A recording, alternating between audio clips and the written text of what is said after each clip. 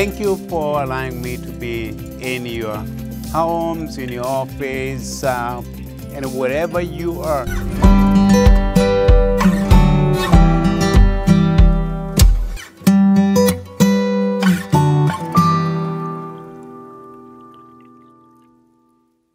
I always talk about in chapel that our history at Beulah Heights is about more than 104 years. And 75 years of that history is on this shelf.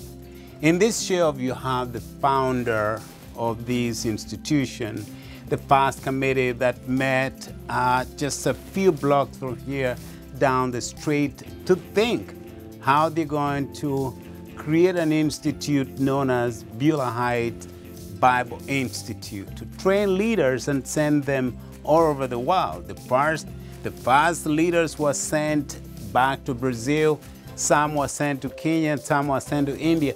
I'm even looking down here and I can see a missionary who went to India many years ago. And I see around there some that went to Brazil. This is a lot of history that happened. Why am I giving you that story? Because those founders who founded us more than 104 years ago, they donated these properties. By just trusting in God, they gave that in preparation for leaders like you. And that is why it is important for me to say, when you get a chance, when you come to Beulah Heights, come and ask Michael to see this space that is going to give you wealthy of history of Beulah Heights. And once you see that and you read about that, you will never see Beulah Heights again the way you see. Because not a dream that just happened, it was a journey to where we are right now.